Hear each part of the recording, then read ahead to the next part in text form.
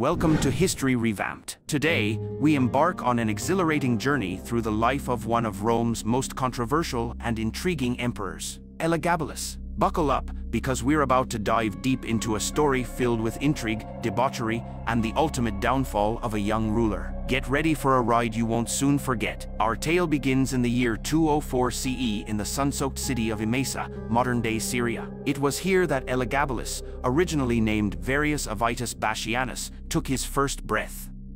Little did he know that his devotion to the sun god Elagabal would pave the way for an extraordinary destiny that would leave a lasting mark on the pages of history. As a young boy, Elagabalus found himself immersed in the rituals of the Elagabal cult, serving as a priest. It was through these religious duties that he developed a fervent belief in the power and divinity of the sun god. Little did he realize that his faith would soon thrust him into the spotlight of Roman politics, where he would reign as emperor.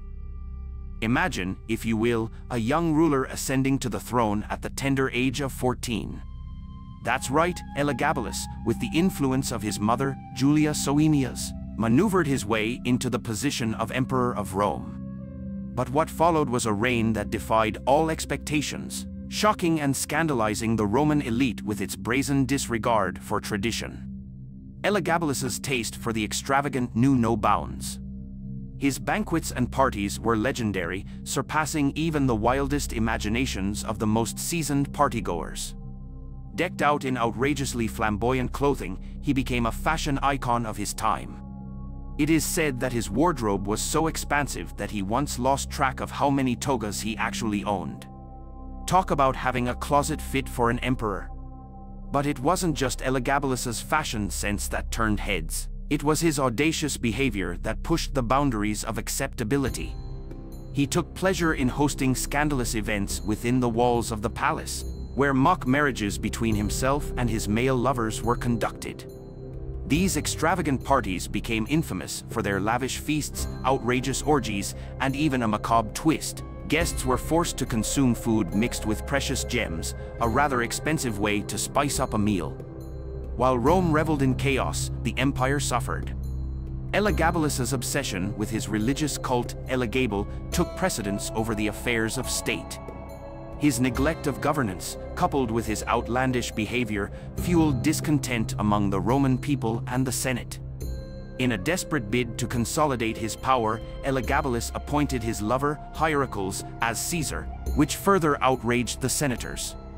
The young emperor's reckless rule seemed destined to end in tragedy, with his subjects growing increasingly disillusioned. And so, the wheels of fate turned against Elagabalus. A group of disgruntled senators, fueled by resentment and a desire for change, conspired against him. Even the Praetorian Guard, tasked with protecting the emperor, turned their allegiance to his cousin, Alexander Severus, who was proclaimed the new ruler. Trapped within the confines of the palace, Elagabalus met a brutal and untimely end at the tender age of 18.